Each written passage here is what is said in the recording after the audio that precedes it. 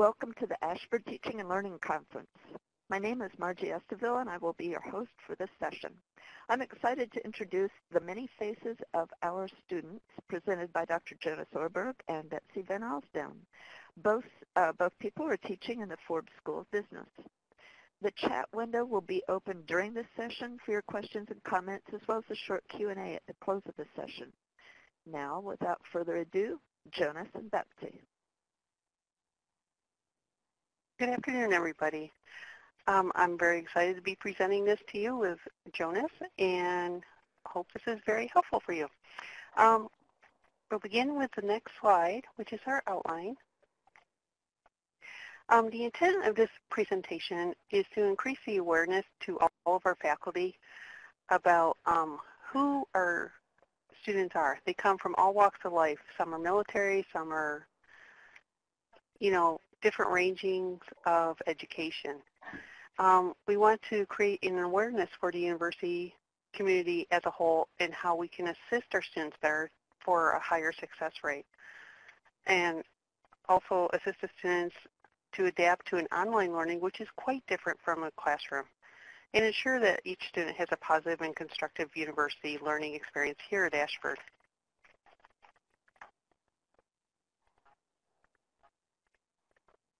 Turning to the next slide, we have a sample of some of our students' introductions from our classes, and it's important to recognize that each student is an individual. They have varying backgrounds. They have families. They may be married, partners. They may be returning to school for many years of absence from education, and they have their personal lives. And it's important to recognize that each student has a voice and that are important to us as educators. And as faculty members, we need to recognize that we need to treat the students as individuals. And as we go through this presentation, you'll gain some insight on what we can do to better support students.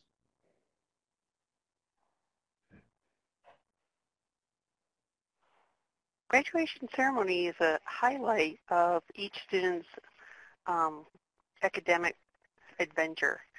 And the faculty are very proud to attend graduation ceremonies wherever they're held. And this past October, I attended the graduation ceremony out in San Diego. And here are some of the comments and the students and the excitement and the electricity that they feel that whole weekend. And it's just awesome. As Jonas said, some of these students are single moms, some are military, and it's just awesome. And they also have a strong support system within their family. Moving on to some of the theoretical foundations of the presentation, if you look at the next page, Maslow's hierarchy of needs, it's a classic when it comes to human needs and human motivation. And personally, from attending school, from also a career, as human beings, we are motivated by certain things and people and places and whatever we may have an interest in. And as the students coming to Ashford University, we need to appreciate their motivational needs and what their purpose are for returning to school or attending school for the first time. And if you look at the pyramid, obviously there are different needs that Maslow has identified. But if you look at starting at the yellow with a heart, we have love and belonging needs, we have esteem needs, and self-actualization. And I think those are the most relevant in going to school. As students come to Ashford, they need a sense of belonging. They're going to, belong to a university. They're going to have classmates, and also the faculty member is instrumental in making the student feel as they belong and also contribute in the school environment. And the same is with this, esteem needs. The way that we relate to the students, the feedback we provide, and how we relate to the students is very important. The manner in how we, respond to emails or respond to posts in the classroom, our discussion question responses on how we grade. We need to build the esteem of our students and help them, support them emotionally with their esteem needs. And also self-actualization is important because, obtaining an education education, feeling as you're learning, feeling as you're growing as an individual is part of the educational process. And we need to understand that as faculty members that, the love and belonging, the esteem needs, and self-actualization are important elements in motivating and working with our students.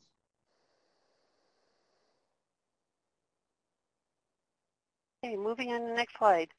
As a part of the learning, each of us and every student, we all learn a different way.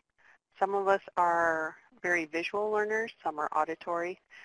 It is best in teaching the students, especially in an online modality, we're not able to do some of these learning styles, such as the physical. And what we want to do is, being online, it is obviously visual. We can provide more links to YouTube or other auditory programs to speak to our students directly from the classroom. So that would fulfill more of the auditory and the verbal. And also we provide live chats in the classroom, which provide for the other ways of communications with the student. So the more learning modalities that we use to provide the education and the material to our students, the more they will receive as part of their learning. Moving on to the next slide, situational leadership. And some may wonder how this is relevant to understanding and identifying our student needs, but it is actually very relevant. Situational leadership is known for applying, delegating, participating, selling, and telling methods of behavior and support in working with individuals in the work environment. And that applies distinctly to what we do with our students. Our students come in with varying backgrounds. Some students have certain strengths and weaknesses, and it varies between each individual student. And as faculty member, we need to appreciate where the students are in the learning process as a student, but also working adult, because we apply the correct behavior, the supporting behavior to the student in the classroom. For example, if we have a brand new student that has been in school for many, many years, we want to make sure that we are there to delegate, in a sense, support them strongly throughout the classroom. We give them very specific feedback. We may encourage them to call us or send them emails on a weekly basis to follow up on their work. However, if you have someone that has a lot of experience in college and is maybe about to graduate, they may not need the same support. And we need to motivate them still and support them, but it's not the same kind of directive support behavior as someone who's brand new in college. So that's why it's important to consider the situational leadership style as important as we work with the students.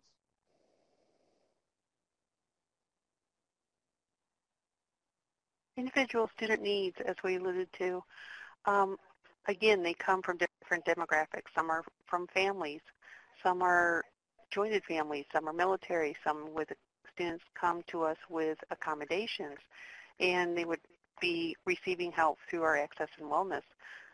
Their work experience, some are coming right out of high school, and others have been in the workforce for,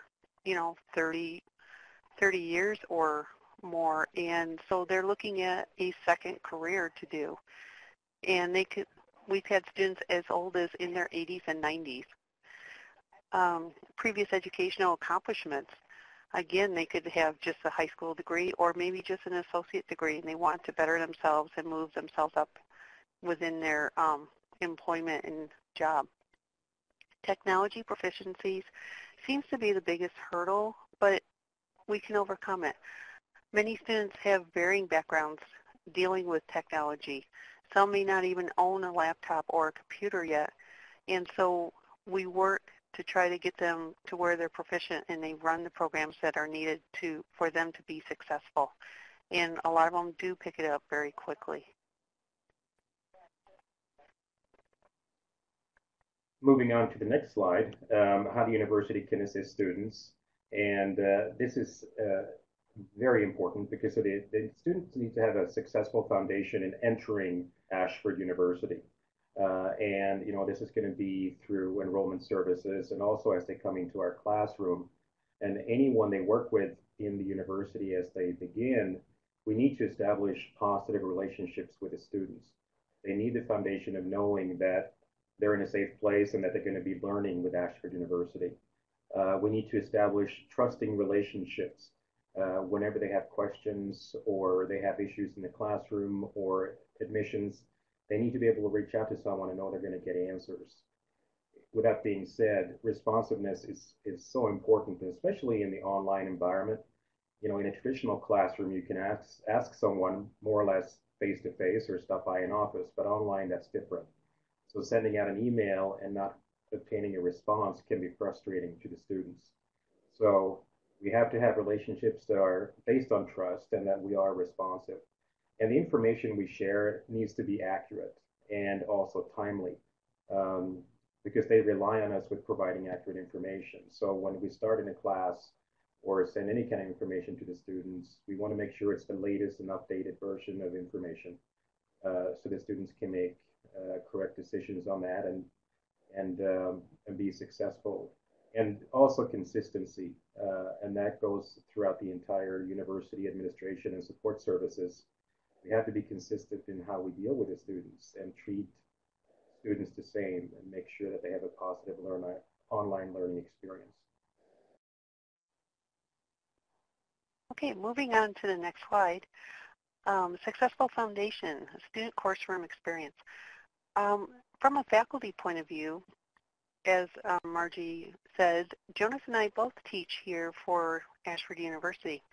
And students really, all they see is a computer screen.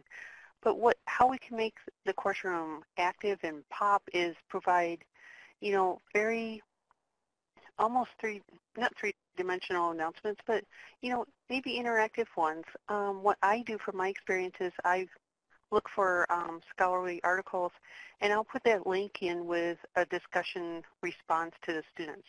The students love receiving the extra information about the content for that learning week. Also, when you provide a response to a discussion board to the student, a lot of times they'll respond back. And they may have, hey, this happened at my work today, and it's, they want to share with you. Keep that conversation going. And it's very rewarding for the student because then they begin to feel that they are in a live classroom. Communication. Some are, hesitant to reach out to faculty. I put right from the get-go, please feel free to ask me questions. I email them midway through the course and say, hey, how's it going? Just trying to get a pulse on the class. How's it going for you? Are you overwhelmed? Do you need anything? I'm here to assist you. I always provide my phone number in the classroom so students can reach me that way because a lot of times storms hit their area and internet goes down, so they need to reach out by phone. Timely information. You want to make sure your content information is up to date and the most current that's available out there. Consistency. Always provide the best first-in-class service as a faculty member at all times, from the first day of class to the last day of class when final grades are entered. Students rely on that consistency, and it's one parameter that they can always count on. Accurate and relevant feedback is important for students. For them to grow and to be successful and to learn from their mistakes from the previous week, we need, as faculty, provide very rich feedback to the students and help them. Maybe the error is only APA, or maybe it's, formatting or something else. Or, they may have some content in error. It's up to us to help them along the way and make sure that they are receiving the correct information. Moving on to the next slide, course room foundation and experience. As students coming to the university and also throughout each class, we do have a number of resources available to the student in addition to the faculty member. We do have the Faculty Support and Development Associate. Um, they're strongly and heavily involved with student and faculty engagement. They're a resource for the students, but also to the faculty. They are a support system that's a fail-safe to the students if they have any additional questions. But also faculty members can reach out to the FSDAs if they have any questions about specific situations. Of course, the students all have the academic advisors. It's a general support and advisement. And as a faculty member, I actually stay in touch with the academic advisors here at the Sunroad building. If I have a student in a class that may not be doing as well or have not turned in assignments, I reach out to the academic advisor, and that academic advisor can reach out to the student in addition to myself, of course. And that's a way for ensuring that the students get the support that's needed. Also, of course, military student advising.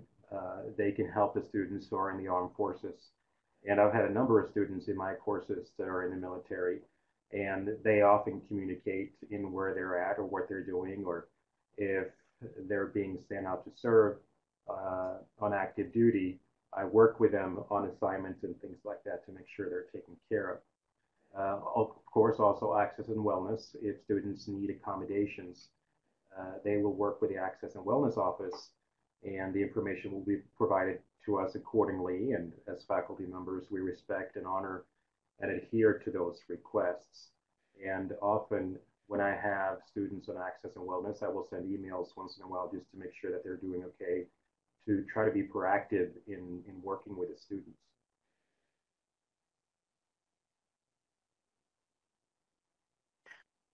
On the next slide, the student online learning experience, they enter entry point, what we call entry point classes. A lot of times it's EXP 105, or it could be something else at a different university.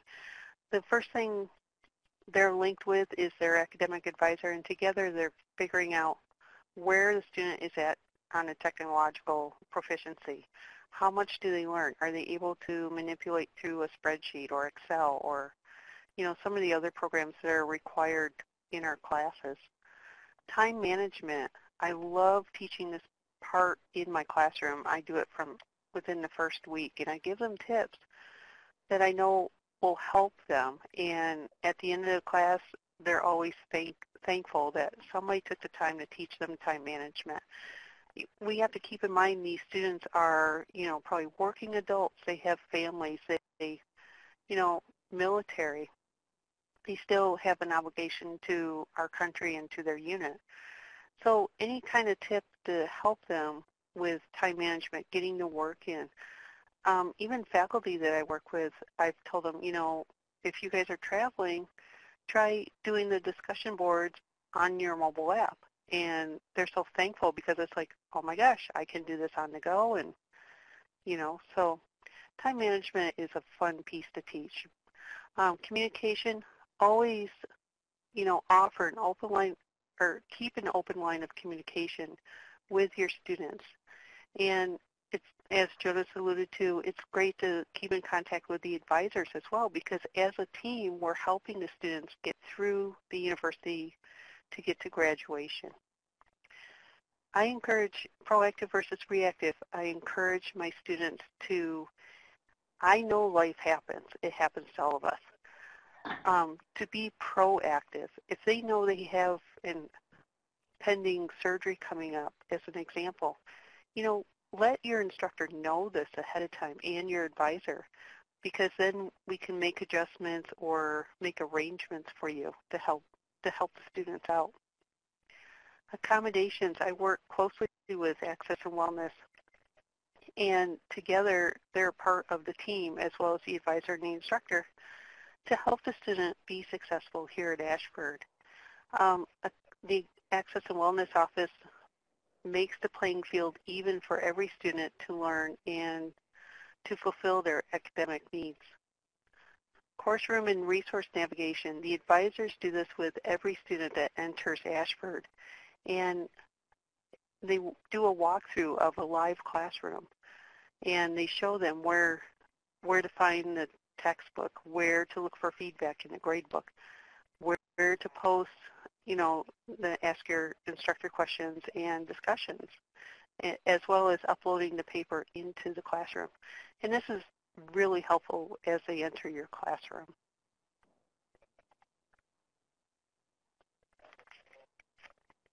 Moving on to the next slide. So for the students to have a positive and constructive learning experience, we kind of combined the theoretical foundation that we've discussed of Maslow and the learning styles and also situational leadership. We kind of narrow that down and look at this slide. As faculty or administrators or whatever our responsibilities are, if we're at FSDA or working with access and wellness, we need to build positive relationships with the students. We have to provide timely support and empower our students. As situational leadership alluded at, if someone is brand new, we need to directively support them and guide them and work with them often to grow into more experienced students. So we can do this, we can empower the students to take ownership of their own education. And also, building the confidence, and that relates to Maslow and the self-esteem needs and motivations of simply human beings. And we are part of that as faculty, specifically as we work with the students. And of course, self-actualization. We need to feel that we can achieve what we want to achieve. And we can help the students do that by having positive course learning experiences and also graduate and ultimately prepare them for a positive career where they can contribute and they can feel that they're important and they can work in their local communities.